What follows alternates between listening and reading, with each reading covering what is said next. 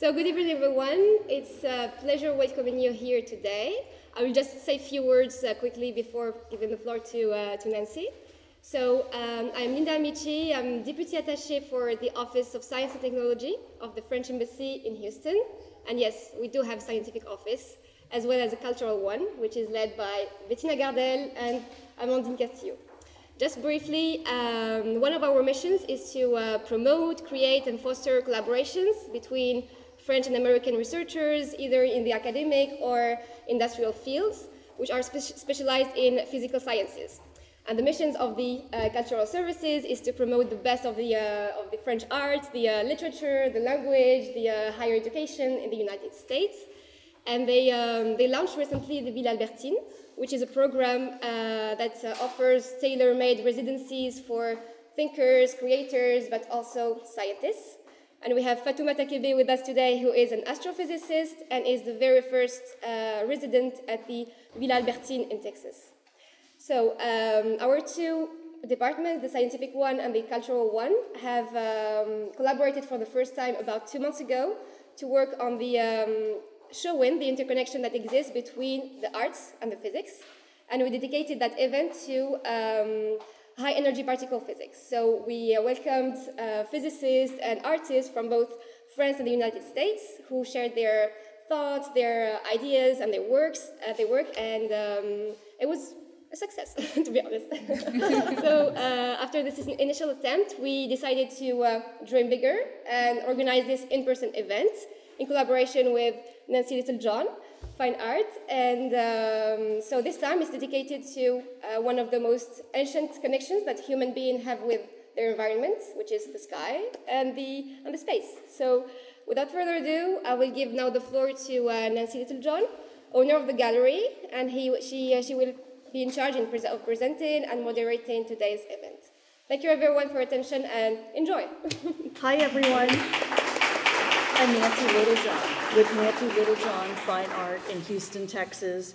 We're thrilled to have you here today. This is our first event in partnership with the French Embassy in art around arts and physics.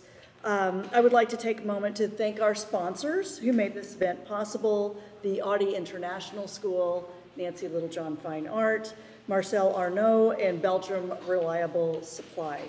Tonight we will have presentations by NLFA artist Kysa Johnson and astrophysicist Fatoumata Kebe. That will be followed by a discussion and open Q&A. Art and physics are much more intertwined than commonly thought. Art can interpret and communicate scientific knowledge, and scientific breakthroughs require creativity.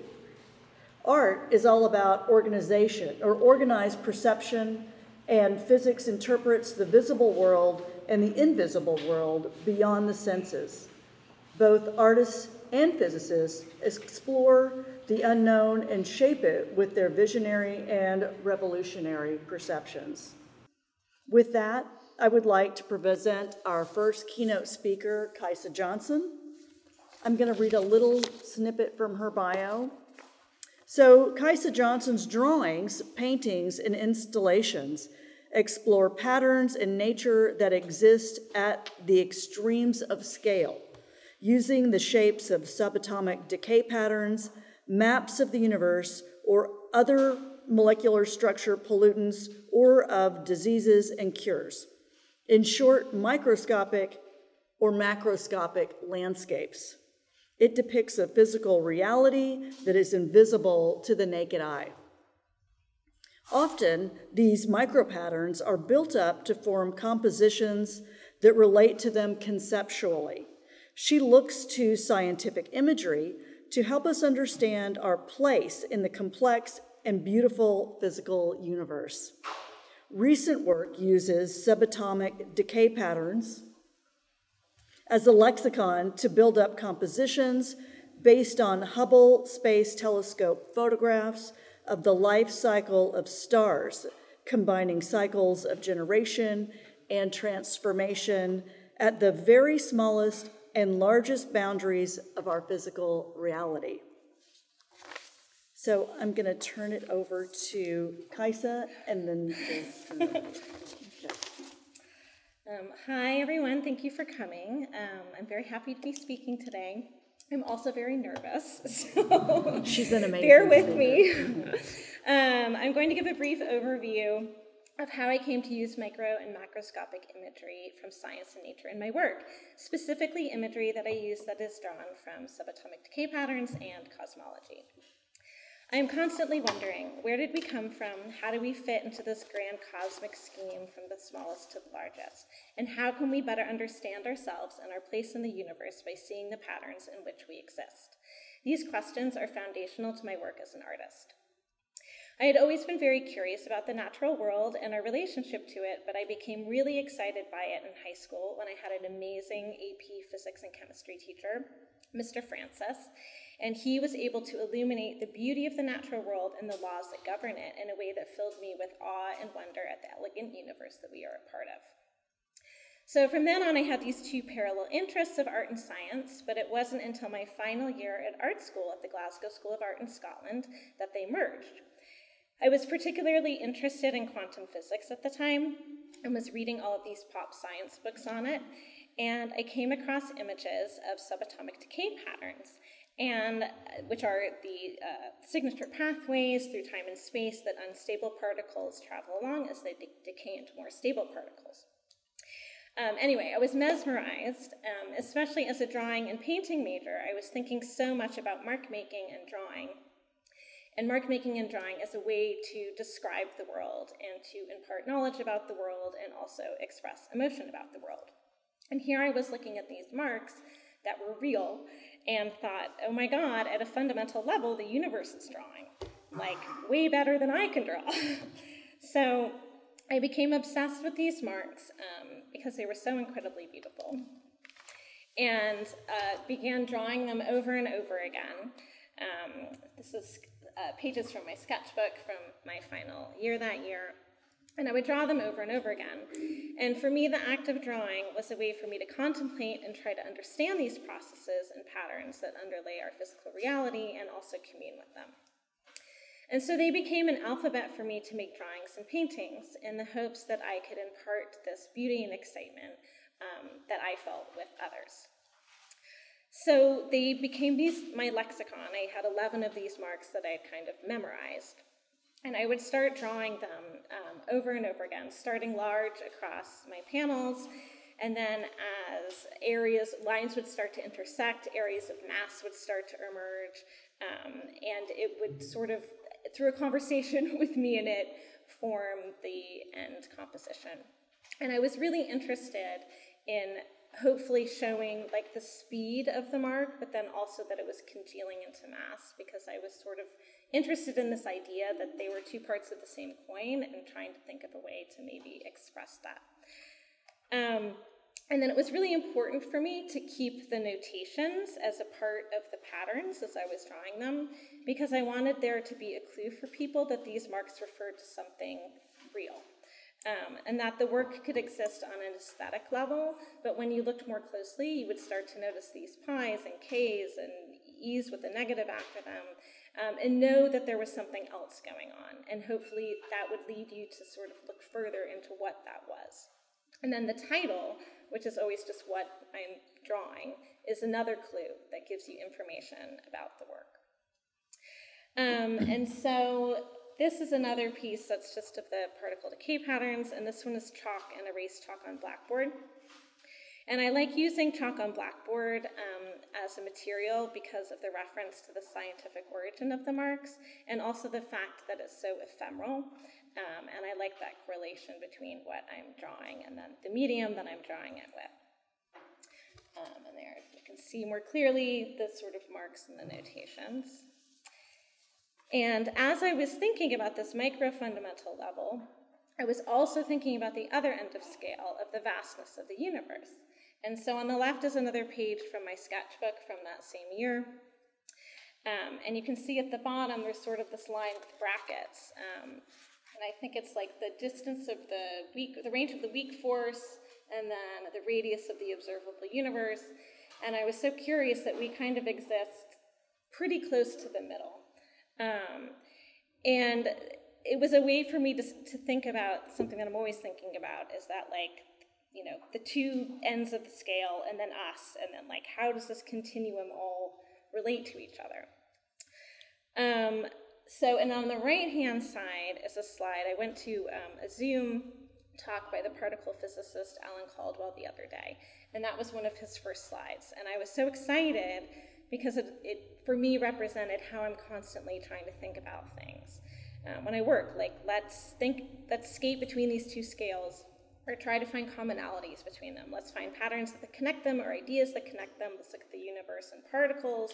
Let's tie in the mid-scale. Let's look at history and geology. And yeah, that excited me. Anyway, so I started looking at image of the larger universe and the cosmos, and thinking about, how do I show these two extremes of scale as part of the same web that we are a part of? And I came across this image of the map of the observable universe, which became the basis for several drawings and paintings. And it kind of felt like this, like, you are here map too, which I liked. And so here is a chalk on blackboard piece based on it. And the masses are composed of subatomic decay formula wrapping around each other. And I wanted to acknowledge that these two extremes are part of the same thing, and even though we haven't yet figured out how to describe that mathematically, and there is no theory of everything yet, we know that they are together, and we're in this thing.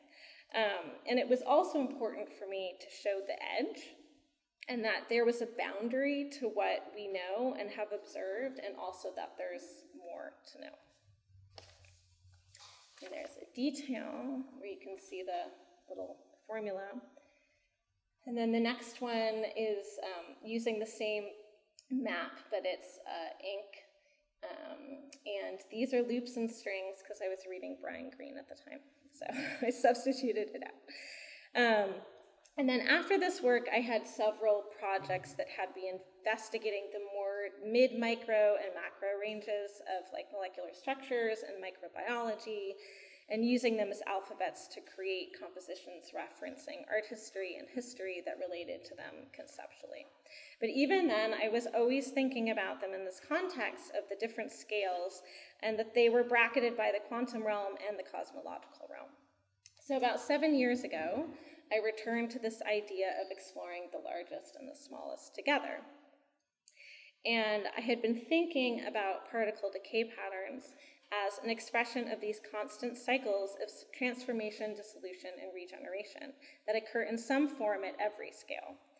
And having always been in awe of the cosmos as well, I had been reading about cosmological cycles and thinking about the correlation between these two processes. And this spawned the series that I call The Long Goodbye. And this series uses subatomic decay patterns as a lexicon to build up compositions based on Hubble Space Telescope photographs, combining these two cycles of generation and transformation. So here's images of work from that series. And in 2019, I got an email from a French physicist, Urko Reynosa, asking to use one of my paintings for the poster of, for the Conference of French Particle Physicists. And it was maybe the biggest compliment I've ever received. He wrote in the email that he found a mesmerizing representation of the beauty behind the complexity of physical phenomenon, which would fit perfectly the topic of the meeting. And as a non-scientist who is in love with the ideas, processes, and imageries related to science, I never want to tread on territory or do a disservice to the imagery.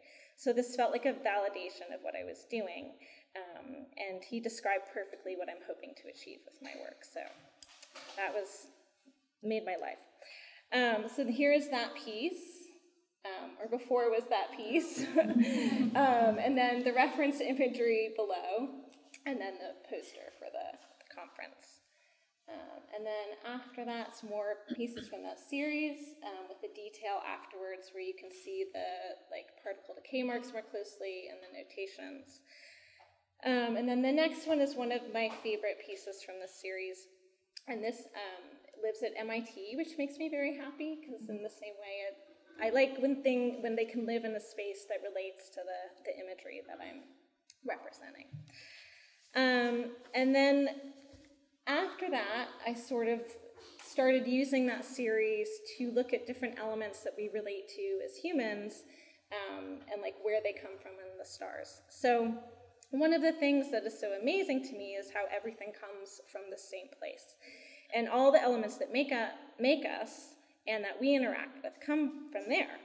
And so I wanted to take this imagery of the cosmos that can seem so far away and abstract and separate, and to try to tie it to things that we can relate to as humans. So for 2 exhibitions, I used different elements that we interact with here on Earth, and that in many ways amplify aspects of our humanity as a conceptual construct to organize the show. And the first one was in Los Angeles and centered around gold. So all of the Longabai paintings in the show were of areas of space where there are neutron stars and binary neutron stars. And at the time, which was summer of 2017, it was theorized that that's how gold was formed, was the collision of neutron stars, but it hadn't yet been observed. And then it was actually observed while the show was up. I was really, really excited about that. And so, on the floor was an installation of the gold bricks, sort of to, show you that here is the human way we think of this thing. And then on the walls were these Longabais of the, areas of cosmos, binary neutron stars. Here's where they come from. And then on the wall was a chalk drawing of the 2 pillars of Solomon, which comes from ideas in alchemy, that this is how you were supposed to enter through them when you began to try to turn lead into gold. So I wanted to take this sort of human story about gold and then put it over the actuality, the real story of gold. And then the second time that I did that was here. Oh, here's another piece from the history of gold, and I think 2 more after that. That one's my favorite. And then the second time I did that was here, where I looked at oil. And so the 4 pieces behind are of nebula, where hydrocarbons are made. And that is where we get the energy that we break apart to get, the energy from oil. And I was particularly interested in oil and gold because I feel like they are sort of neutral substances on their own, but then through our interaction with them, they highlight the best and worst of us. So gold, can be greed and war and, scarcity, greed, I guess, but then also beauty and purity. And then oil, there was so much innovation that came with oil and all of these things, and then also this destruction and war. And so I'm just always curious about how sort of our interaction with nature is what amplifies who we are as people in the best and worst ways. And that also, we can tie it all back to this grand thing that we're all a part of. Is that everything I had to say? I think that it is. So if you go see the show that I have here afterwards, I have gone back to this sort of middle, micro, macro realm of history. I think the past 2 years made everything feel very small. But again, the foundational parts of my work are really about the largest and the smallest, and that's a constant. So thank you very much. And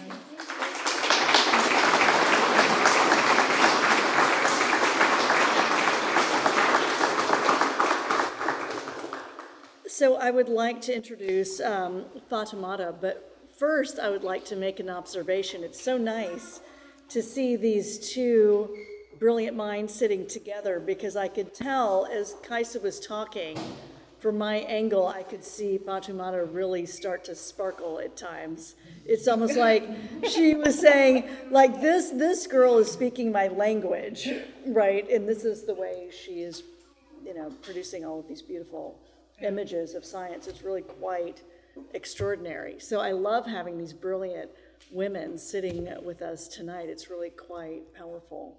So let me introduce Fatoumata Kebe, who is a doctor of astronomy from the Sorbonne University. Her research work focuses on the impact of space activities on astronomical observations, and how such activities contribute to pollution and the earth. She is the founder of Ephemerides organization, which promotes the practice and teaching of astronomy among the public. She is also working on Connected Eco, an entrepreneurial project for water preservation in the farming sector. She designed solar-powered sensors that monitor the drought level of soil and send information by SMS to farmers. The project won an International Telecommunication Union Young Innovators Challenge. She was awarded a United Nations Alliance of Civilizations Fellowship as well. Fatoumata is also a resident of Villa Albertine, a new residency program launched by the Cultural Services of the French Embassy in the US this fall. She just got back from a 5-week residency in Marfa after a first week spent early November in Houston, during which she studied moon rocks and their history. So I'm really so thrilled to have you here. Thank you. And please share with us. Okay, so hello and thank you for being here. So thank you again to the French Consulate for taking me to Texas. Like in a big city like Houston and a small city like Marfa. So here's some pictures I took while I was in Marfa. So I was used to take my car and go driving alone to Big Bend National Park, to Fort Davis, to the Observatory of McDonald's. And so, I mean, when I see these pictures, I'm like, oh yes, this is what I did a PhD, because I'm not used to see some stars in the sky. And also, I don't have so much pictures of the night skies, because in Marfa you have animals. And in fact, while I took this, yoga picture just before, in fact, I started to hear some noises. and when I saw eyes, it was not a human. But I had the time to take some pictures. So yeah, and I mean, for me it was so fascinating because I was like, this is why I did all of these studies, and it's my topic of research, but I don't get to see so many times a starry sky. What happened?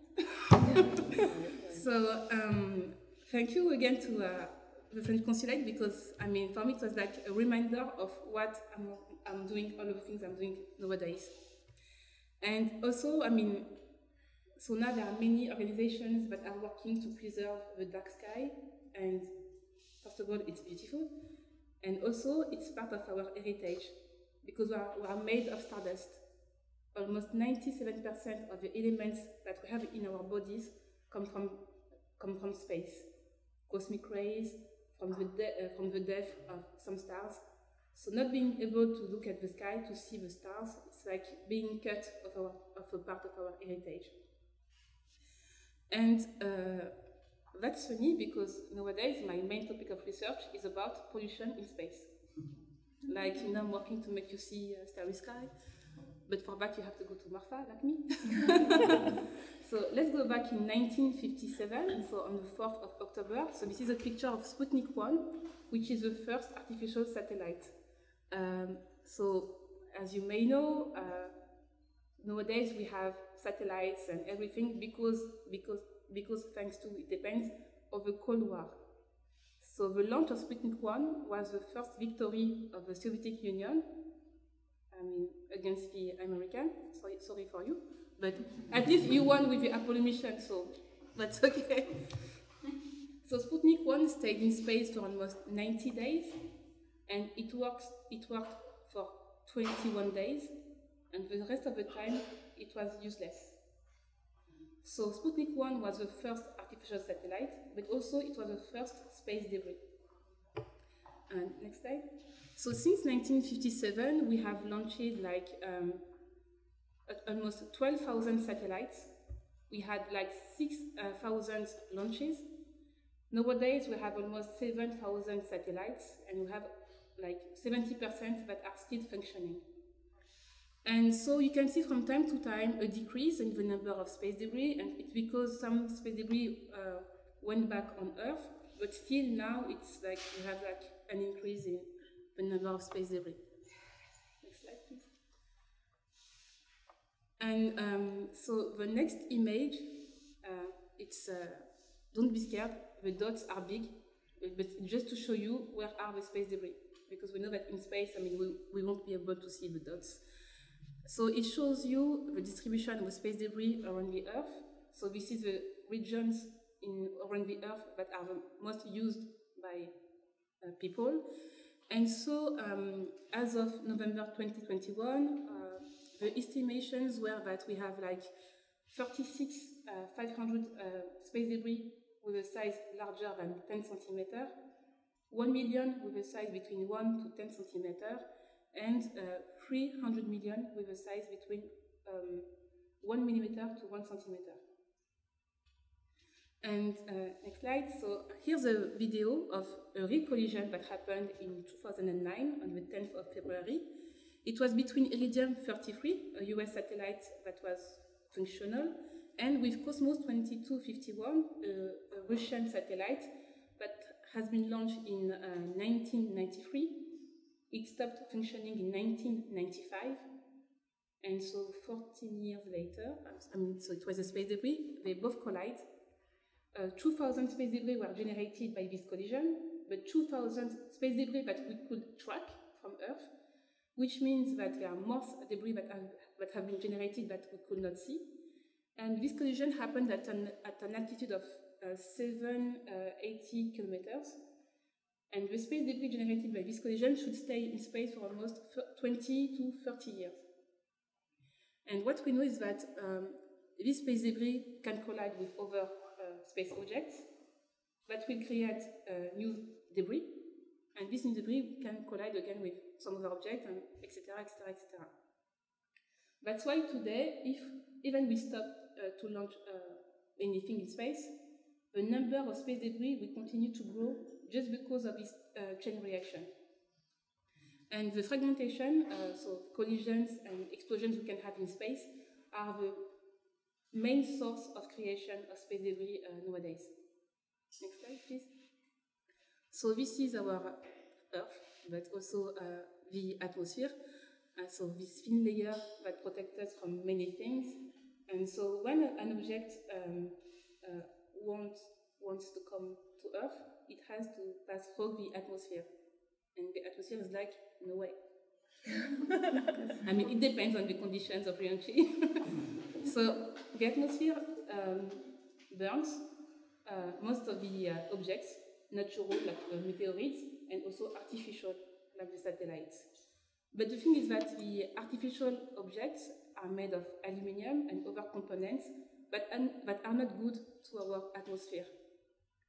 So that's why now there's like a kind of new topic of research, which is the impact of the space activities on the atmosphere. And so an object may be completely destroyed by the atmosphere, but it can be partially destroyed by the atmosphere. So sometimes some space debris will succeed, come back on Earth, but they will land in the sea. So in the Pacific Ocean, you have like a spacecraft cemetery, graveyard, far from everything. But sometimes, next slide, some space debris can come back on Earth. So this is a US piece of rocket, Delta I second stage. So it was launched in 1975. So right after the launch, it was kind of useless object.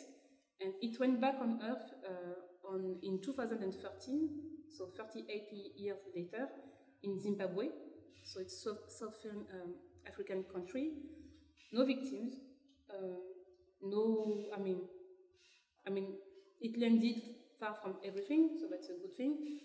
But still, I mean, just imagine seeing that piece of object coming back in your garden. Okay. And so what can we do about space debris?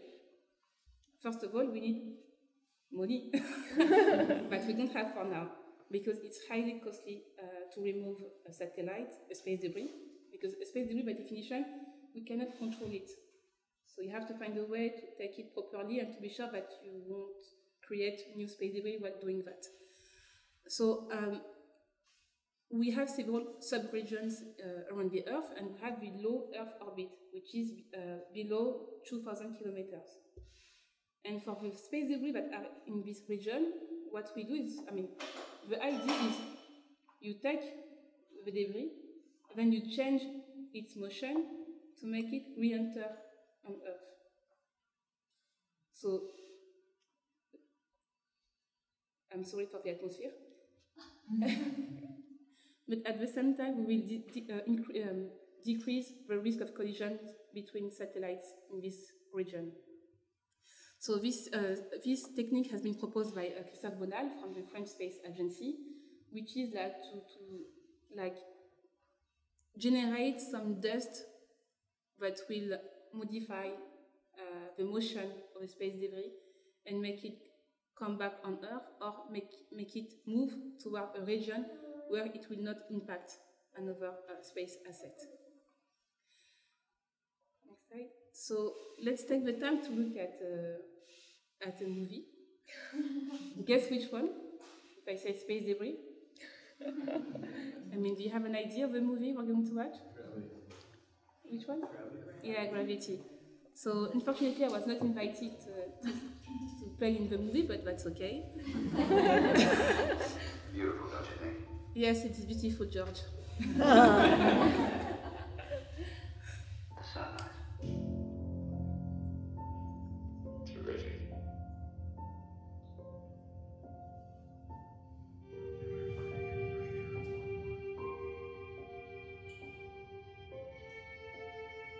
Explorer, this is Houston. Go ahead, Houston. Mission abort. Repeat. Mission abort. Explorer, this is Kowalski confirming visual contact with debris. Debris is from a BSC sat. Repeat. Dr. Stone requesting faster transport. We have to go, go, Get any go. reports, meteorological conditions. Don't go. Houston, Explorer, copy. Explorer, Dr. Stone requesting faster transport to Bay Area. Explorer, do you copy? Explorer, permission to retrieve Dr. Stone. Your cell phone. Houston, Explorer, copy. All right. We lost Houston. We lost Houston. Look, we need to get the hell out of here. Help them out. No, don't wait for us. Stuck! Man down. Man down.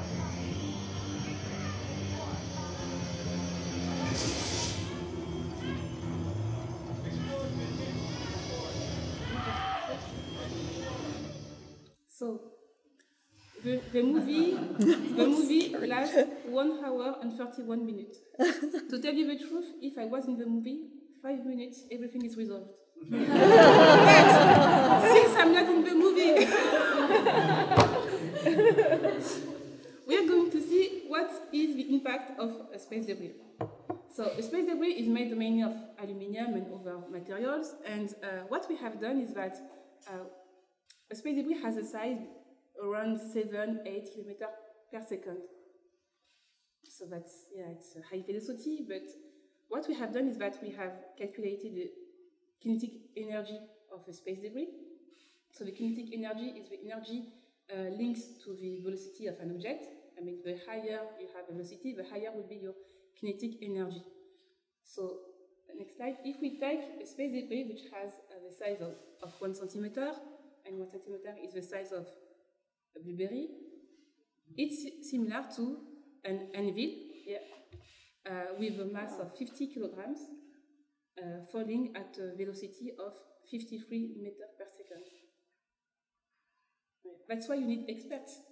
That's why I was supposed to be in the movie. 5 centimeters. So it's a plume, and then, so this is a French bus. So it's like a bus going to you at a bus with a mass of 11 tons with a velocity of 39 meters per second. So if it's 10 centimeters, You will see, it's a softball, so I think in the US you are used to see that. You won't have the same view if you think about space debris. Right. So, so this has been done by my colleagues working at Aerospace Corporation, a US company. I don't have the velocity and the mass of a bomb, because they told us that it's compared to a large bomb. I don't know what it means, but I was like, you know what? 1 centimeter, 5 centimeter, I've seen what it does. Don't need to go to 10 centimeters. I've understood the danger of space debris. So this is all for me, and I hope that you have understand and learned some things about space debris. Amazing.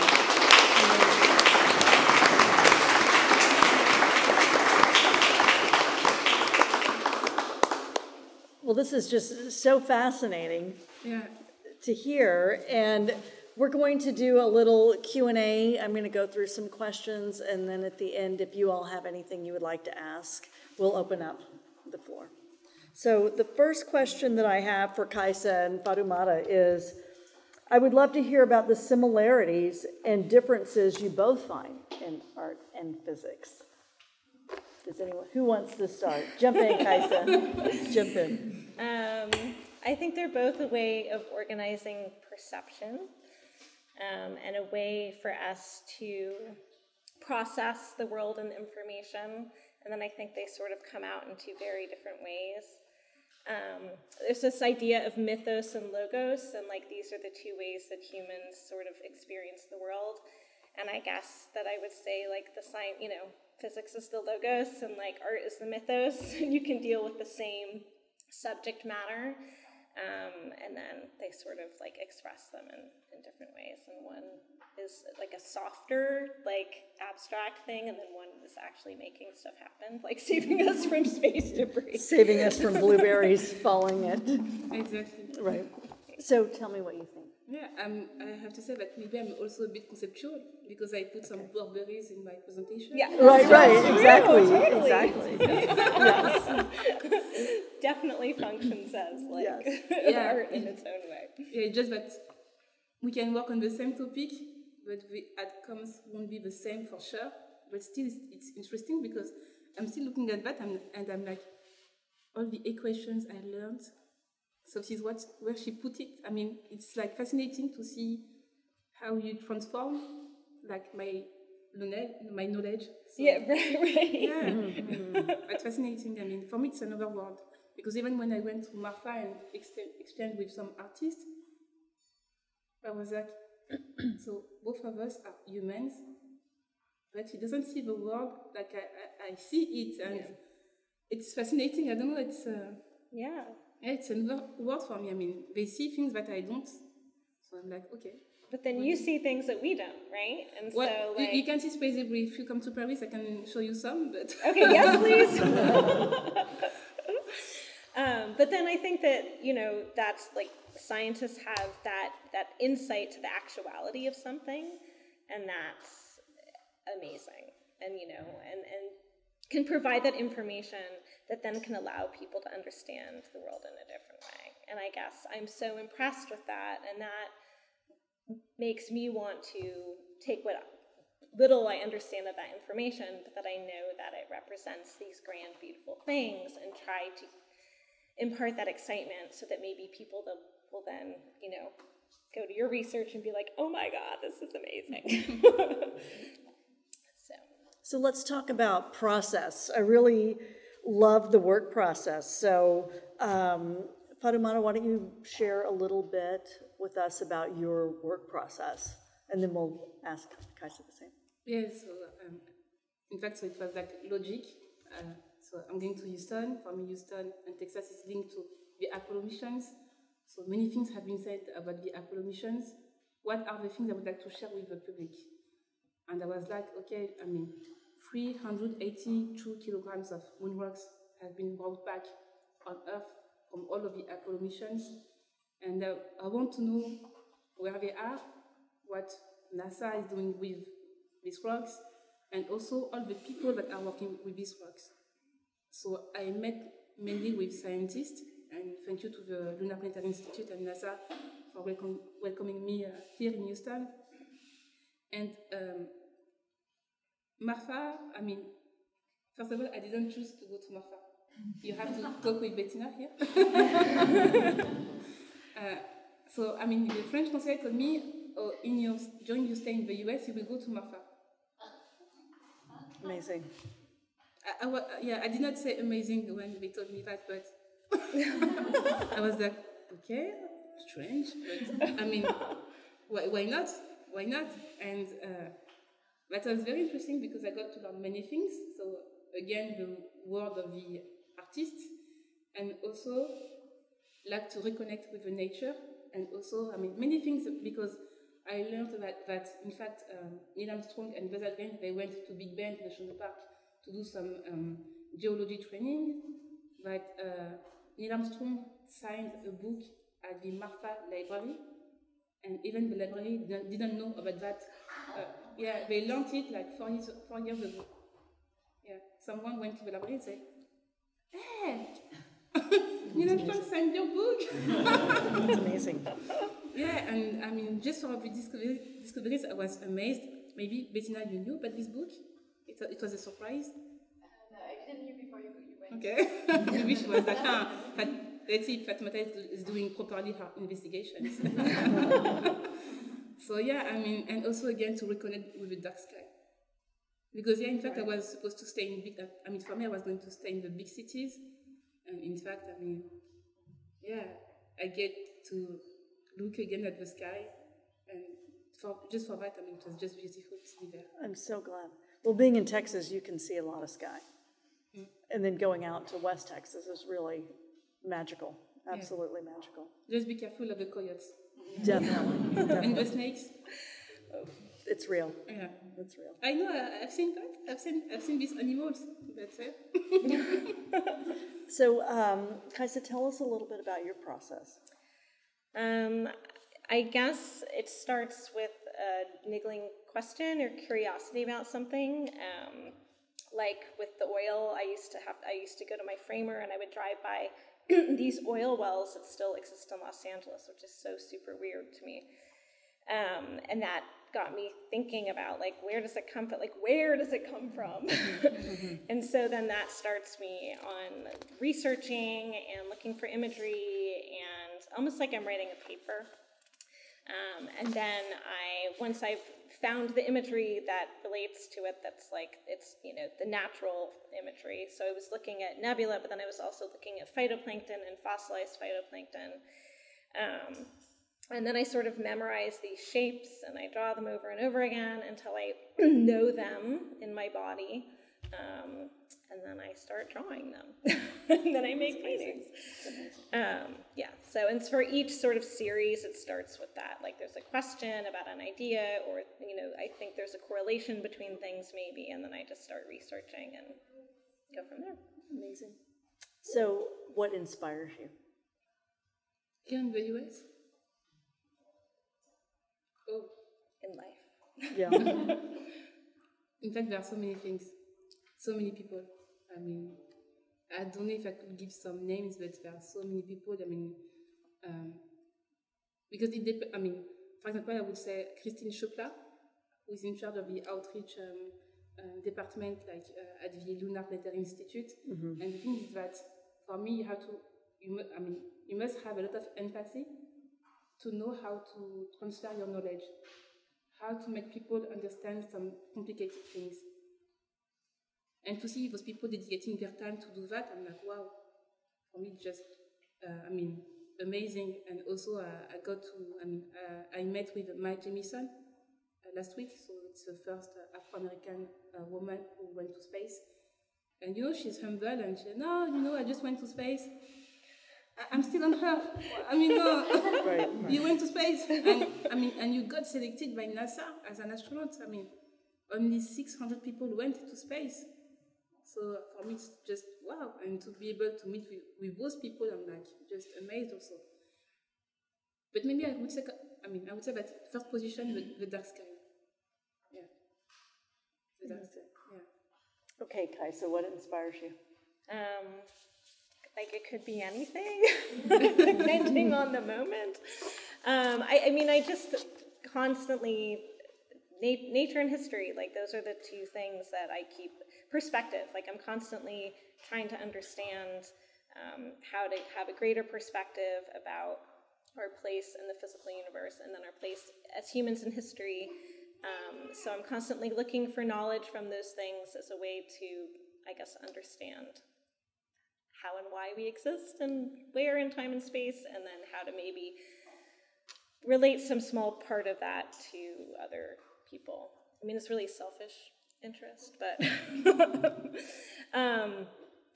yeah, I think that. And then I guess, yeah, I don't know what else to say. There's so many things I don't even know how to. So I'm going to skip around on some of these questions because you've already answered quite a few. Have you ever collaborated with an artist before? Is this going to be maybe your first entree to sitting with an artist who does something similar but different? I did not. No, you have not. Okay. Have any forms of art inspired or influenced your field of research? Doesn't have to. No, you can say no. You can say no. Or you can say Van Gogh's Starry Night and say that's what started it all. Okay, can you tell us a little bit about your background and some of your engagements and what brought you to Houston to be a part of Villa Albertine? Okay, so I was invited, in fact, by the French consulate embassy in the US to join the Villa Albertine, and for me it was a good occasion to work on the topic related to the moon, because I wrote 2 books about the moon, and also because it's a new experience and I'm like open to that kind of experience. And so in terms of background, I did a master degree in fluid mechanics. I did a bachelor degree in mechanical engineering, and I did a PhD in astronomy. Science. Right. So, and what I like is to transfer my knowledge, and also because where I used to live when I was a child, there was nothing to learn about space, about astronomy, and I was like, now that I'm an adult, I want the younger generations to be able to learn about space and astronomy where I used to live. Like, it's for me like a way to give back to my society. And for my small enterprise, which is based in France but operates in West Africa, so it's because, it's also linked to my parents, so they come from Mali, a West African country, and again it was a way for me to give back because I had the chance to do studies and to learn many things, and I was like, I want to do something concrete with all the things I have learned. And I think it's maybe a reason why, even if I'm in astronomy, I went to a concrete topic, which is space debris. But now that for me now it's so much concrete that I decided to do a bit more astronomy. So now I'm studying planetary nebula. Oh. Yeah, I know. That's Cool. cool. So beautiful. Yeah, so cool. Yeah, because I was like, too many concrete things, and space debris. I didn't say it in the presentation, but you have legal aspect, you have politics, you have military, you have people, too much people. So I'm like, let's go back to like a place where it's quiet. There are not all of these things. There are no anti-satellite tests, because when you see all of these things, it's like you're like, I'm looking at the future and I'm like, things going better. And I was like, but maybe because I'm doing too much complete things. So let's go back to space from Earth. Beautiful. Okay, so I'd like to open up the floor. Does anyone have any questions for these brilliant ladies? Yes? Please do. Let me say, as a physicist, I love seeing a Feynman diagram in your sketchbook. Oh, that's so great. Question for the ejection of particles to knock down the space junk. How big are the particles, and aren't you just creating more space junk? How much? You were talking about the theory of shooting particles, small particles, to knock down space debris. Yeah. what are these particles, and aren't you just creating more space junk by? No, it's not. It's like, I mean, it's a specific type of dust that can be compared to the artificial space debris. Gotcha. For example, there are small pieces of space debris that come from the surface of satellites. It's because of the solar pressure. You know, it's like tiny flakes that leave the surface of the satellite, and it is a small piece of space debris. But the one that Space Blower is working on has nothing to do with artificial objects. It's something like natural, so no risk to generate more space debris. Great. Anyone else? I have a question for Kysa. When you're working on these drawings that are, you're primarily thinking of subatomic particle paths, what leads you to pick the colors and values? Like, do you have in your mind a certain color assigned to a certain subatomic? No, everyone asked that.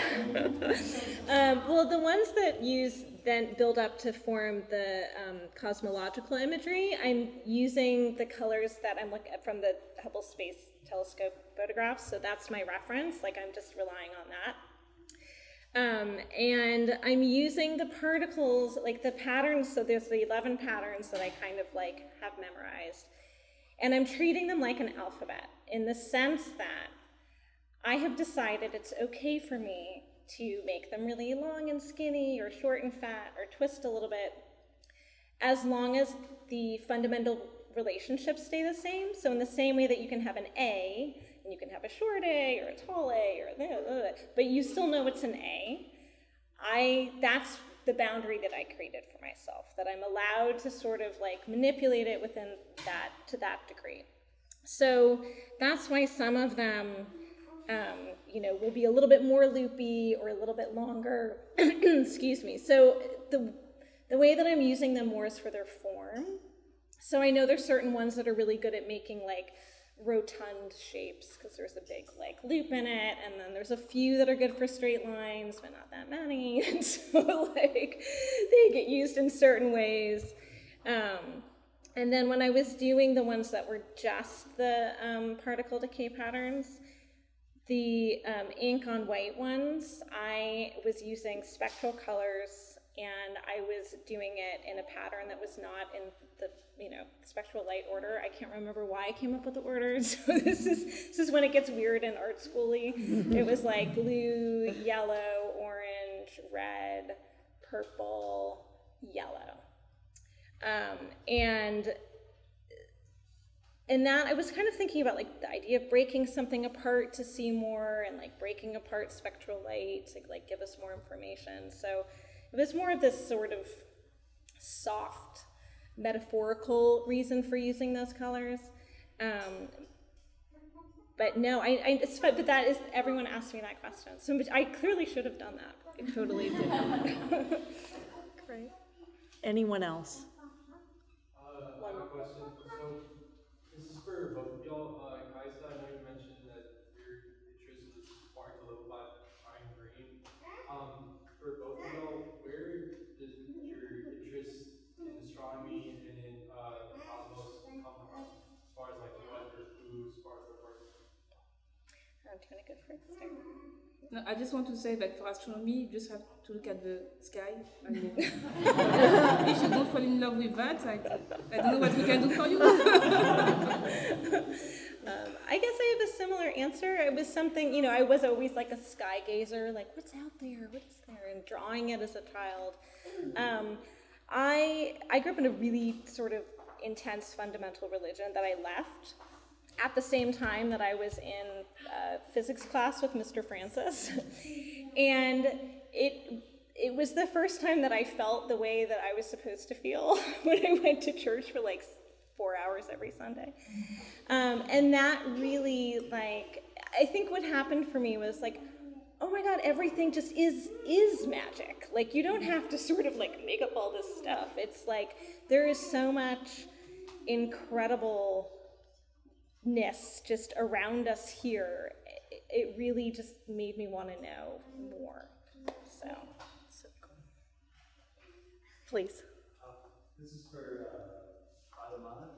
I have a question about is there an opportunity for the space industry to create degradable space vehicles or materials? Because one of the conversations we have, for example, in Texas, we have Teslas. You know, Elon Musk is firing rockets into space, and we praise his environmental, with his progress with creating electric cars, but he's creating far more environmental damage with his space exploration project. Just with every launch is far more damaging than any savings from his vehicles. And I'm curious, as somebody who's looking at space debris, what you would say to the industry overall as far as their environmental responsibility going forward in the future. Yeah, so there are some companies that are working on new type of structure for the satellites. I know that Japan is working on satellites make with wood. So let's see if it's going to work. I don't know. But for SpaceX, it's complicated because there are many questions. Like with one launch, you have 60 satellites that are going in space. And the thing is that not even SpaceX, but once your satellite or space object is useless, just bring it back to Earth. Find a solution. In Europe, we have a law that says that within 25 years after the end of the mission of your space object, it has to come back on Earth. But 25 years, knowing that nowadays we have not only the US, Russia, and China doing space activities, we have India, we have Argentina, we have so many countries. And so once someone told me, yeah, but space is big. Yes, space is big, but the space we are using for the satellites is not that big. So we have to learn to share it all together, and we should agree on how to behave in space. And that's the reason why I'm a bit against the plan B to move to another planet, because I'm like, we have, our planet, we have done some bad things, around the Earth, bad things, and you're telling me that once you will go to Mars or I don't know which other place you're going to act properly? No. So I think we have to work on an international legal frame to protect everything, every place. Space diplomacy. Exactly.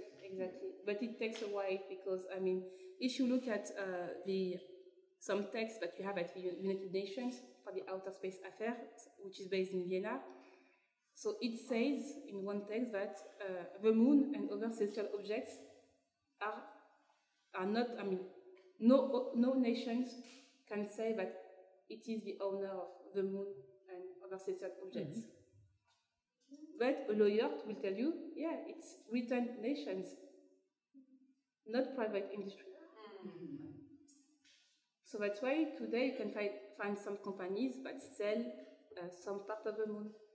They say, you can pay to have a star named after you or someone else. Don't do that. It's not recognized. If you want to waste your money, maybe you can give it to fine art.